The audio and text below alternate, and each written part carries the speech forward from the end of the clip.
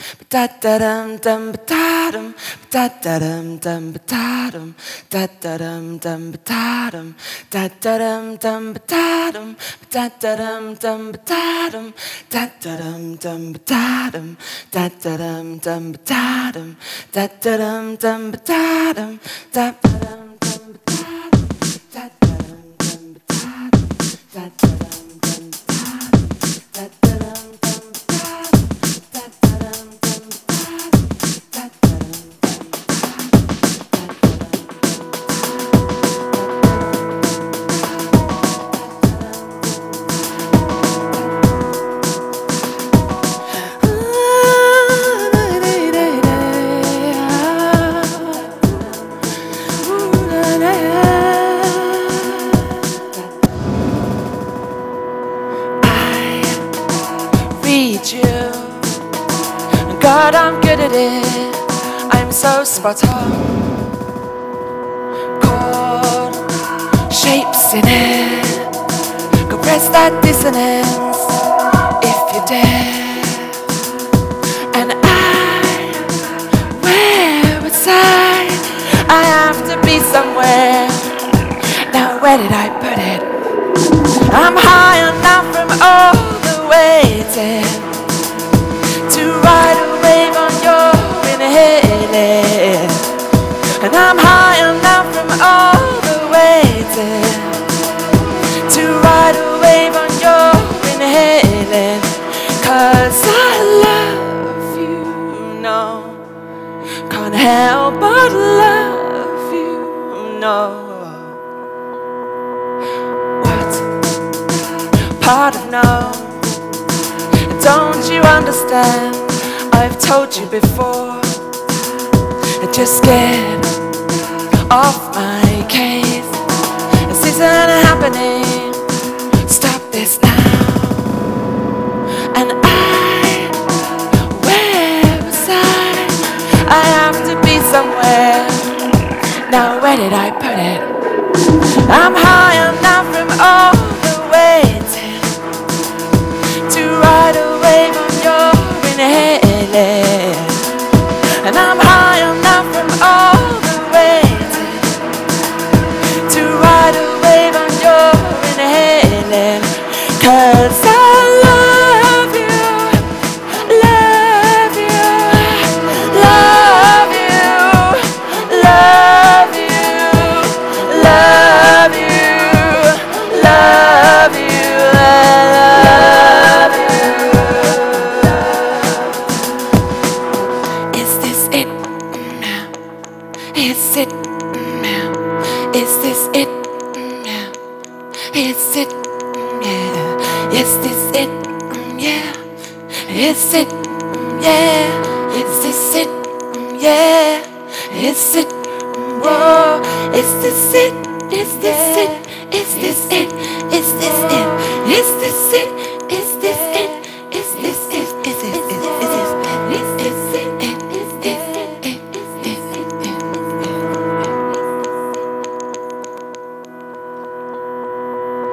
Yes. Hello, we're back. and we're taking calls. Now what was the question?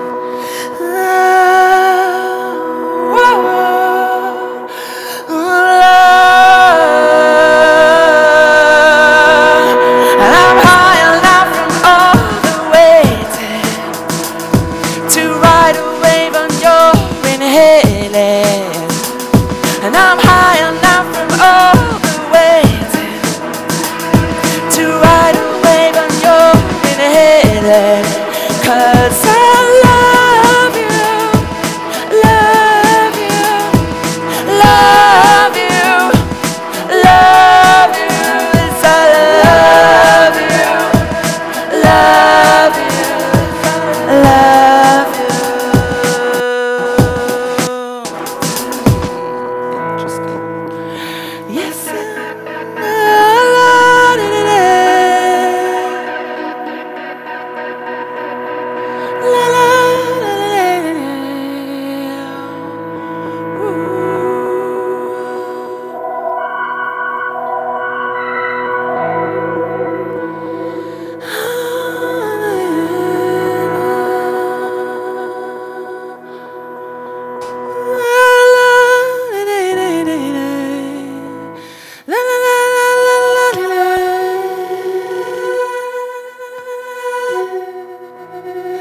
thinking digital. Thinking digital. Thinking digital arts.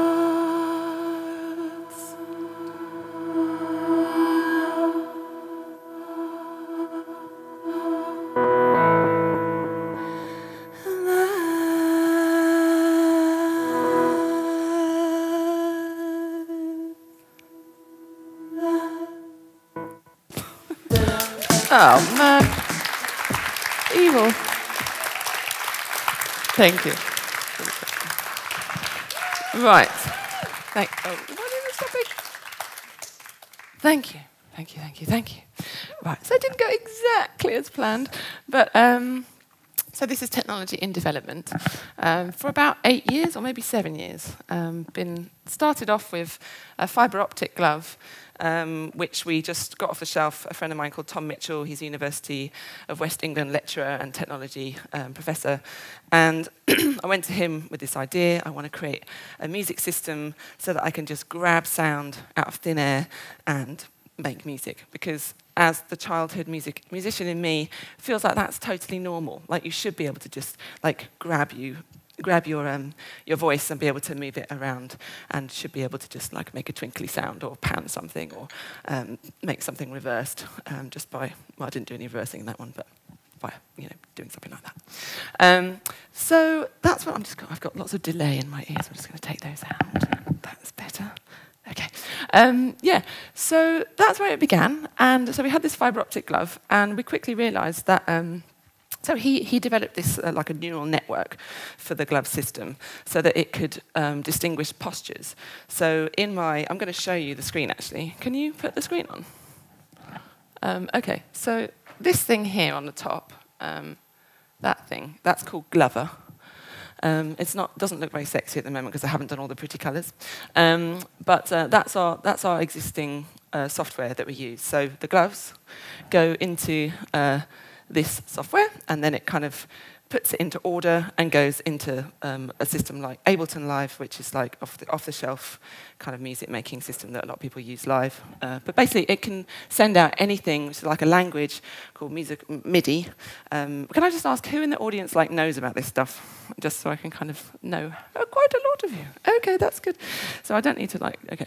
Well, basically, yeah. So it reads MIDI and OSC, which is a more granular kind of language to send to things that read that kind of stuff. So we have two gloves, as you can see, and this was the beginning, was this thing that he created was a neural network. So this is my left hand, and so that's, I've got 8 bend sensors basically, and it shows you the orientation. I'm going to make this north. Okay, so, now I've started the song. Okay, wait a minute. Actually, I'll just go to this one. There. I need some gloves for my presentation. Right, so there we go. So, oh, God's sake, right. I'm going to mute it because I keep forgetting that it does stuff. Right there. Mute the gloves, mute the gloves. Okay, so now you can still see, and I can still see. Yeah, okay. So I've got different postures. So I've got fist, I've got puppet hand, open hand, one finger point, two finger point, pinch, rock, and open hand, and secret finger.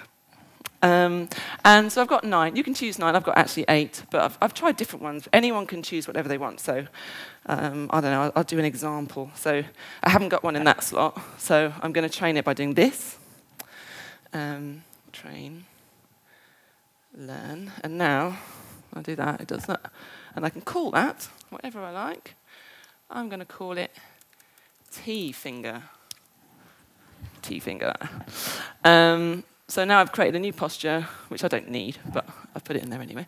And then I've got different, like, so you've got orientation, so you've got, okay, this is I'm going to set this to be north now. Wait a minute. Okay, set it to be north. So you've got middle, and then orientation left and right, and you've got pitch, and then you've got that's your, and then you've got roll as well.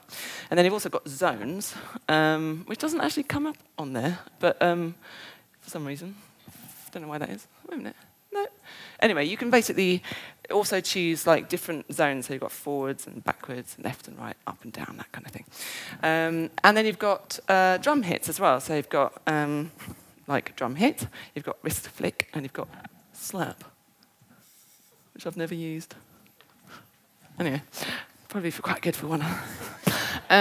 Okay, and so the idea is that through all of that different combination, you can kind of pretty much do anything inside what I use live, which is Ableton. And before using the gloves to, like, you know, record my voice or something, I would probably have had, well, I did use a thing called the Electrics Repeater originally, which is like a 4-track sampler, and I would like hit record, and then off it would go, and then I would turn it up and down, and then I'd record my next track, and I'd hit record, and then I'd have to press play, and I'd have to stay over here while I did that, and I'd have to like dance like this, but I can't clap at the same time. So it just became a frustration, really, that the things that I was doing that were more like the production stuff in the studio, like the effects and the kind of filters and all those kind of fun stuff that we do when we make a record, that is really hard to do live unless you've got like 20 hands. Because even just doing something as simple as like taking a sound and then just doing a filter sweep on it, just making it go means your whole entire hand is taken up by doing that one tiny little stupid thing. Where with the gloves, you could do that like this, but at the same time, you could be moving over there. You could at the same time be doing a drum hit. You could, you know, be doing something over here, and you're totally free. I'm not for this song. Obviously, I've done a demo of it using like doing everything entirely with the gloves, but that I do feel a bit like I'm like, okay, careful, don't do that because you might trigger something.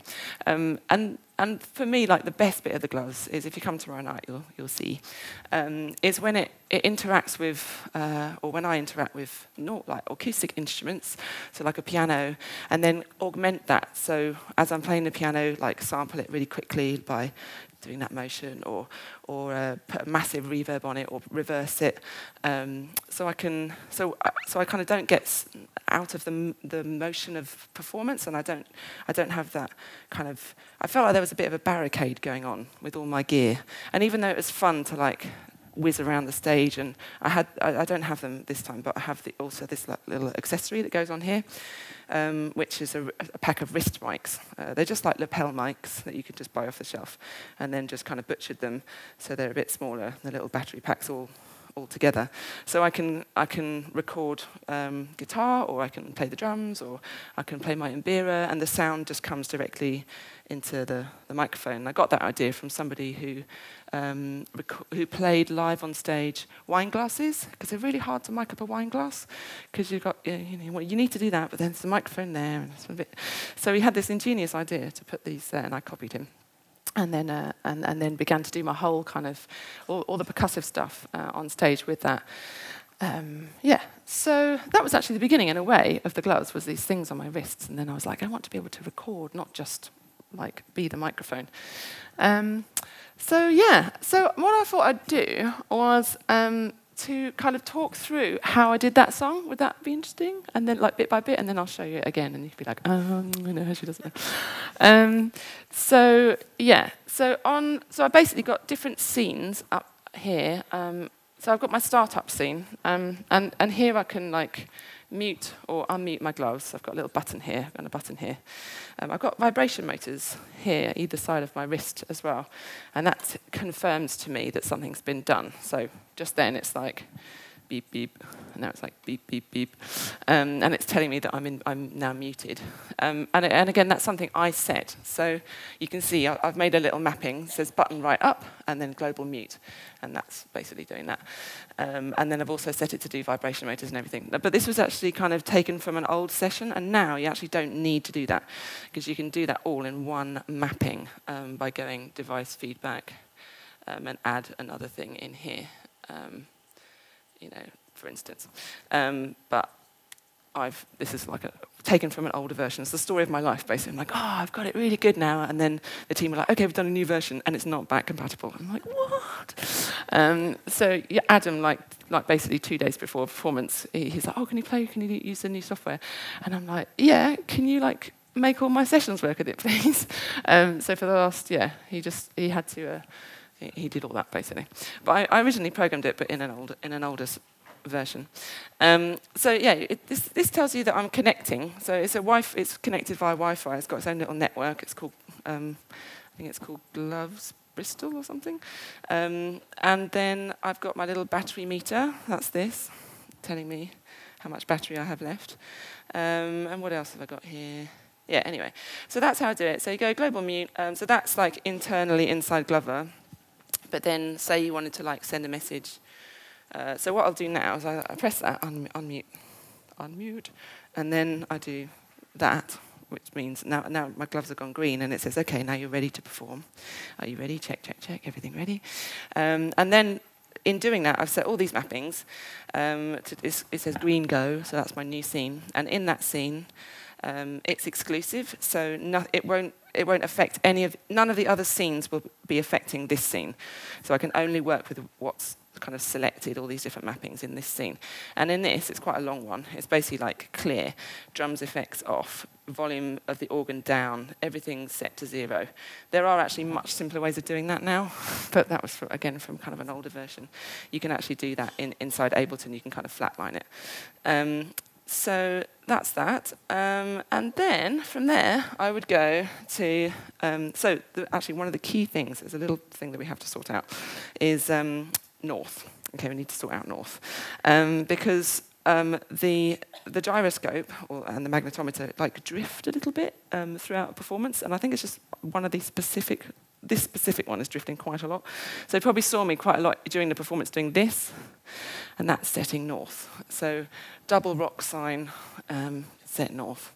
And now I'm actually, because that's the beginning of how I do a show. Like the last thing that I want to do, that's the last thing just before I start singing a song, is to set north, because then everything's relative to this. So I don't have like whatever this data is. I've only got left and right, so I don't have depth. I don't have depth. I'd like to have depth. We used to have depth, but then we decided not to have depth.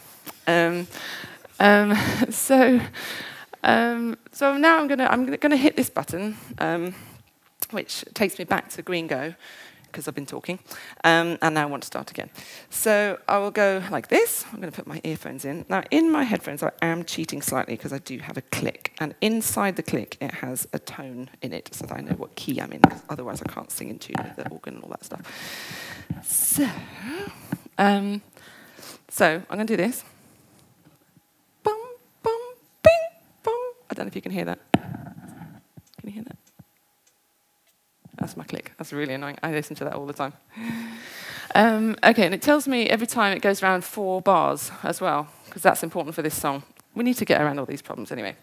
So by doing this, I'm now recording my voice. And it's recording into a 4-bar loop, because I've pre-assigned that inside Ableton. So it is a designated time. And now you probably start to hear, oh, there she is. Come back. So that's me, and obviously that's going to get a bit annoying after a while. And then in order to make that loop, so this is volume. No, it's not. No, it's not. It's not volume in this one. Now I need to stop recording myself talking. So I do that. Make that loop. This is volume. And then can't actually remember how to delete it. I'll just do that.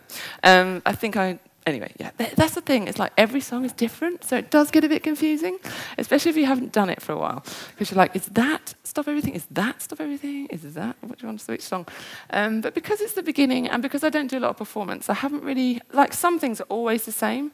Like my reverb and my delay are always on my right hand. I don't know why. It's like I want to make a cave, and then I do that with my right hand.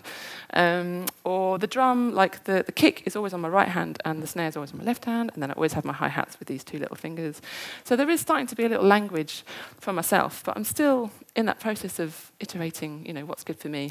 And everybody has, there's actually 20 or maybe there might be more now, glovers, as we call them, as you mentioned, in the world. And actually one of them is this guy called Chris Halpin, and he has cerebral palsy, and he works with the Drake Music Foundation, brilliant foundation for musicians with disabilities, and so he has a pair of these gloves, and one of his favourite songs is Breathe In, and so just before a performance that he was about to do, like 2 days before, he's like, oh, I know you're coming to the gig, is there any chance that you could possibly do Breathe In? What, 2 minutes? Holy moly. Okay, forget everything I just said. Right, how can that possibly be? I had 20 minutes. Have I already gone on for 20 minutes? I'm awful. I'm so sorry. Okay, right, basically, I'll just really quickly whiz through what I'm doing, and then I'll do the song. Okay, is that okay? Yep. Okay, cool. Right, okay, quick. Right, because we want wine. Okay, so you've done the recording thing. Okay, so I've done that. Da-da-da-da. I'm just going to... Oh, I'm muted. Okay, right, and then I play the drums, right? So I do that. I pick up my sticks, different colours. Ready. Okay, and then I'm going to have that. It's going to do that. And then when I do this, yeah, so it's gone yellow, and I did that, and now I'm changing the kind of.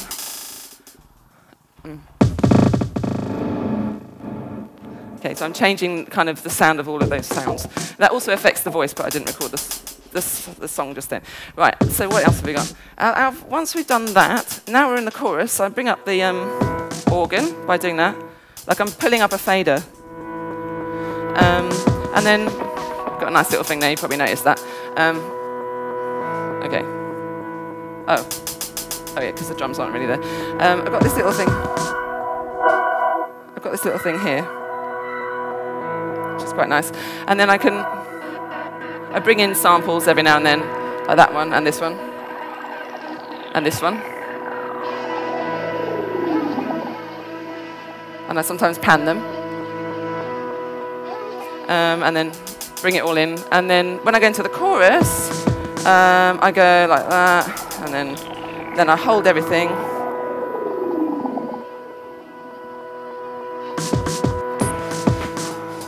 Okay, and there's the chorus in, and I do that. And then sometimes I don't do that, I do this, and then I'm in a different mode. And that means I've got now record on my right hand, because otherwise I might accidentally play the drums. And then it starts recording my voice. And then I basically just have that in there, and then that starts to fade out by doing that. Da-da-da-da-da, hello. Okay, like that. And then I do this, and that keeps that particular chord, so that stays there forever until I stop. And then I do this, and I'm like caught that moment, and I get bigger and bigger.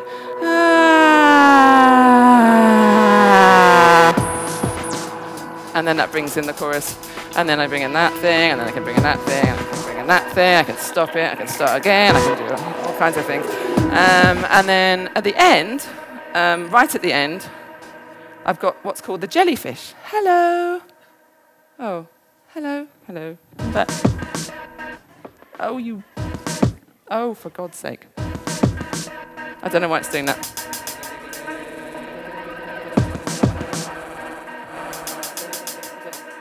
Yeah. Okay, stop. Do you want me to do it again? I could do it at the end. Do it at the end, do it now? I don't know. What? More time? Do you want me to do it again now? Now that you know what I'm doing, or is that just annoying? Okay. Okay.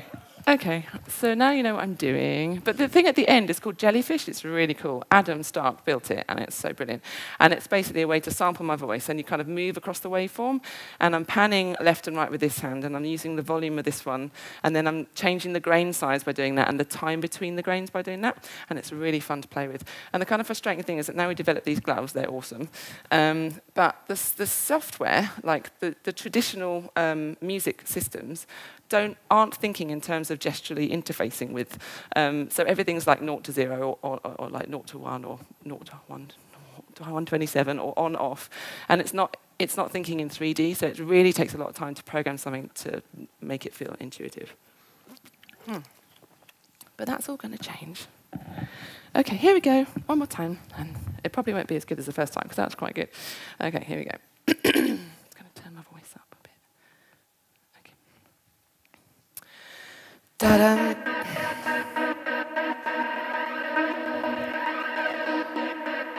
Okay, I'm just gonna. Okay. Okay, I'm just gonna wait for that to finish. Right.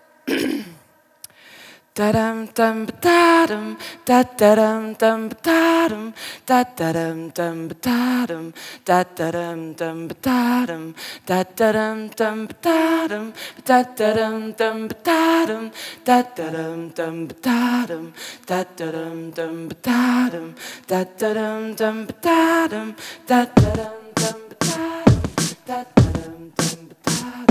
da dum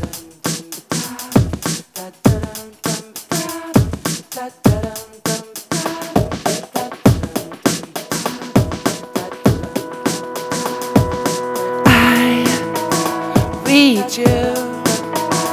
God, I'm good at it. I'm so spot on. Chord shapes in it. Compress that dissonance if you dare. And where was I have to be somewhere. Now where did I put it? I'm high enough from all the waiting to ride a wave on your inhaling. And I'm high enough from all the waiting to ride a wave on your inhaling. 'Cause I love you, no. Can't help but love you, no. What? Pardon, no. Don't you understand? I've told you before. Just get off my case. This isn't happening. Stop this now. And where was I have to be somewhere. Now where did I put it? I'm high enough from all the waiting to ride a wave on your inhaling. And I'm high enough from all the waiting to ride a wave on your inhaling. 'Cause I love you, love you, love you, love you. Yes, I love you, love you, yes, I love you. Is this it now? Is it now? Is this it? Yeah. Is it? Whoa. Is this it? Yeah. Is it? Yeah. Is it? Yeah, yeah, yeah. Is this it? Is this it? Is this it? Yeah, yeah, yeah. Is this it? Is this it? Oh, whoa, is this it? Yeah, yes. Hello, we're back, and we're taking calls. Now, what was the question?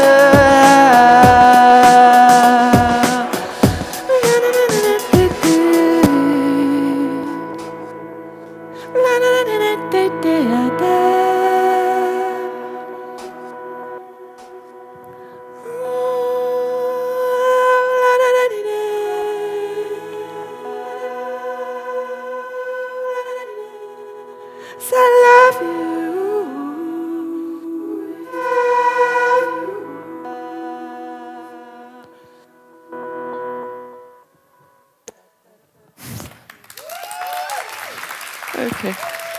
Thank you. Sorry.